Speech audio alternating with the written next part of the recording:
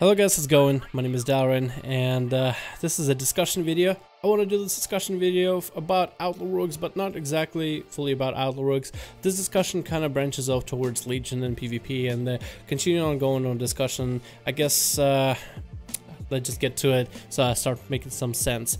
This game that you're watching right now is probably one of my better games as an Outlaw Rogue this week so far. I didn't do anything amazing. I actually just played straight up a simple BG, and the amount of damage I was able to put out, I was actually surprised. The amount of DPS I was putting out is crazy, and for the most part as an Outlaw Rogue, what I'm looking out for in terms of, let's say, random battlegrounds is not the killing blows, but more the how much damage I can put out in the BG. Because my thoughts are there are plenty of classes out there that have an execute mechanic, and I'd rather let them score a kill if a warrior comes in, snags it real quick, if a shower priest helps me finish off a target. As long as I dealt as much damage as I could at the very beginning, then I feel like I've done my part. So there I was playing an Outlaw Rogue in a BG. I decided to do something different. With the recent nerf to true bearing, it doesn't really feel like Outlaw is the best for PvP. And at first I thought, you know, maybe it's just I'm not used to the playstyle and everything.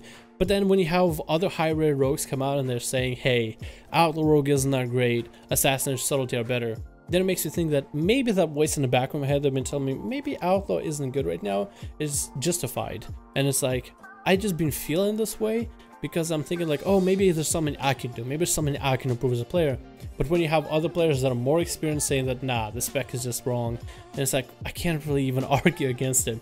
Anyway, I decided to just play some PvE style Outlaw Rogue. I'm not really focusing on CC, I'm not really focusing on getting any kind of lineups and mass CC on enemies, just stun this guy, blind this guy, sap this guy, silence this guy with my racial. No, I'm just going straight PvE, as if this is a raid and I'm with my guild about to down Gul'dan, and there's all these alliance looking NPCs, and I just gotta burst them down as quickly as possible before they use their mechanics against me. The funny thing is, after playing this BG, it honestly felt like this was one of the strongest BGs that I've ever done this week. It feels a little bit ridiculous, and I don't know. I actually just don't know what to say. I did so good this BG. This is the best BG I've done in this week so far. And let me tell you exactly what I'm looking for when I look at BGs. I'm not really looking at killing blows because I feel like there's enough classes out there with execute mechanics to score the kill. That doesn't really bother me. As a DPS dealer, what I'm looking for in battlegrounds and arenas is to be able to deal as much damage as possible, especially with the buffs that we got in 7.1.5. So that's basically what I look for, if I can deal the most damage. And this BG was just one of those moments where I felt like I did no damage at all, but I'm literally sitting at the tippy top and I'm just like, how did I get here? Why am I here? And the only thing it makes me think of is because of the PvE mechanics that I decided to utilize as an Outlaw Rogue. So, made me think that, am I PvEing or PvPing in a while these days? And I know that this issue has been brought up way earlier in the expansion, especially during patch 7.1. A lot of classes came into the expansion without really any PvP mechanics to bring to the table. And Outlaw Rogue had true bearing and the ability to use defensives against enemies' offensives and outlast them, and use your burst and then counter burst and burst and counter burst back to back to back. That was your component for PvP. But there's plenty of other classes that kind of didn't really bring a lot to the table, and they were really just plain.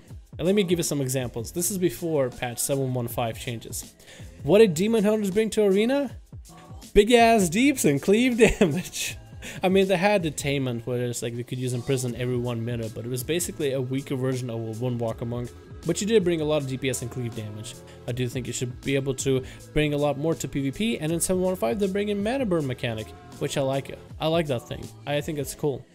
Warriors next. What did Warriors bring to PvP? Was it maybe any of their bells and whistles and the banners they had back in Mists of Pandaria? Nope, they brought in some big ass deeps and cleave damage. I mean, the new warriors of 7.1.5 are a little bit better, and older warriors did bring MS, Moral Strike mechanic, to the game, so that was completely fine. But for the most part, it was about just big ass deeps and cleave damage though. Let's look at some of the other classes. BM Hunters. They lost their traps, so what'd you bring? I mean, there was a bit of MS mechanic, but mostly big ass deeps and single target burst. Yeah. And now that they got traps back, I'm pretty sure we're going to be able to see them a little bit more often. Assassination Rogues, same old tale. One of the specs that has like 0 CC, or had, big ass burst and single target DPS. I mean, I'm kind of just a broken record at this point.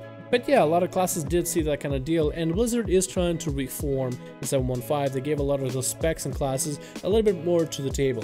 Warriors got Banner, which reduces enemy CC, or how much friendly set in CC. They got Disarm. Demon Hunters got Mana Burn mechanic. BM Hunters got the Trap spec. Assassination Rogues got a Blind available. So there's a lot of, I guess, complexity that Blizzard is kind of trying to bring back to PvP. But I'm currently playing a spec that basically has none of that. If I had Mortal Strike mechanic, I think a lot more people will play with an Outlaw Rogue. If I had some kind of crazy CC like a Subtlety Rogue and Mobility, I think a lot more people will play with me. But right now, I do have some comms that I can play, but it's definitely a much smaller smaller pool of people that would play with an Outlaw Rogue. It basically would have to be melee cleaves, and there's some there's some comps where a spec should not work. This literally shouldn't work, but if you put it in a melee cleave and it's a melee, and you put just enough pressure, enough damage in the enemy, then in most cases you can score a kill, mainly because of how melee are in Legion. But that's just some of my thoughts. And I know that it sounds like I'm kind of beating a dead horse. We talked about it before with the Legion Prune, and I do apologize for it, but it's just something that I thought about when it comes to Outlaw Rogue spec. And I guess you don't really think about these things until it happens to your spec, and then you're like, let's consider a different situation. But I do hope that Blizzard is going to continue moving into the patch 7.2 with a little bit more complexity for a lot of specs and classes in the game. And that's some of my hopes for the next patch. But currently in 7.15, Outlaw is still fun, but it kind of does suck not having PvP mechanics. That's kind of what I want to talk about for the day. If any of you are feeling, if you are PvEing in a PvP situation, then I feel you. Because literally all I can do as an Outlaw Rogue is basically PvE in battlegrounds and arenas. But anyway guys, thanks so much for watching. Hope you enjoyed. Let me know what you think in the comments below. And I'll see you guys in the next video.